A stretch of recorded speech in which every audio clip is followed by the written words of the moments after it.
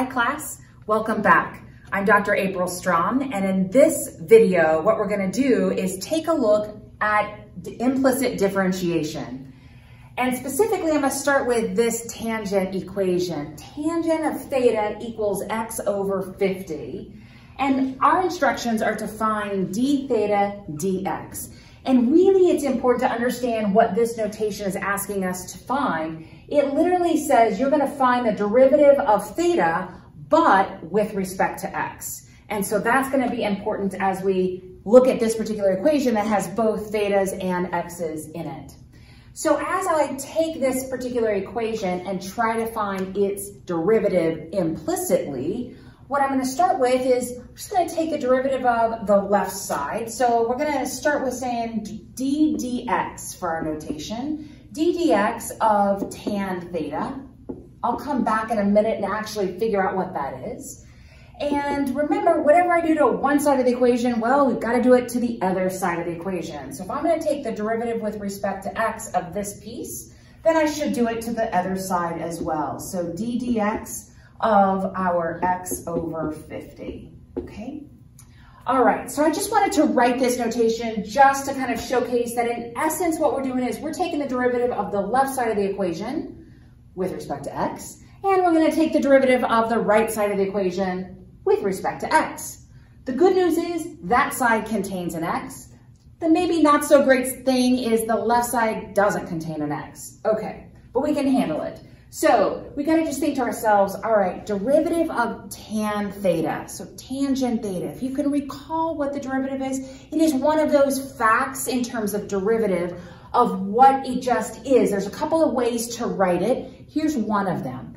One of the ways to write tan theta's derivative is secant squared theta. So we can write this derivative, actually take the derivative and say this is secant squared theta. However, since we took the derivative of theta, but with respect to something different than theta, like an x, we have to continue with our notation here of, in this case now, d theta dx. And again, what this says is I've taken the derivative of an expression involving theta, but I've done so with respect to x. So now I have the derivative of tan theta, secant squared theta, tracking my notation, d theta dx. And now on the right side, this will be equal to, now we're ready to take the derivative of x over 50. And again, the good news is this term contains just an x, and we are also taking the derivative with respect to x. Therefore, I do not need, once I take my derivative, I do not need my special notation to track the ratio for that derivative.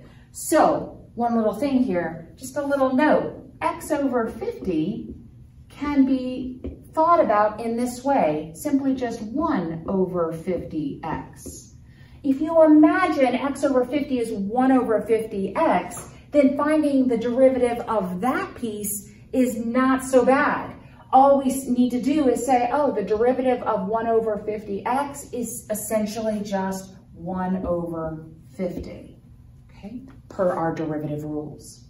So once I get to this stage, I think, well, gosh, I really wanted to find d theta dx. I have not explicitly solved for d theta dx, so I have one more step to do, and that would be to divide both sides by secant squared theta.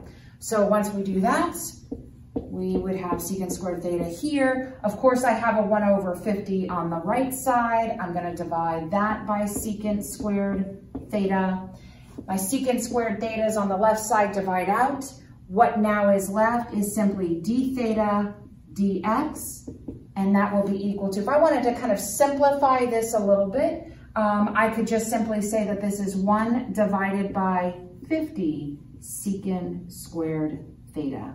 Or if you really want it, you could just leave it as 1 over 50 divided by secant squared theta.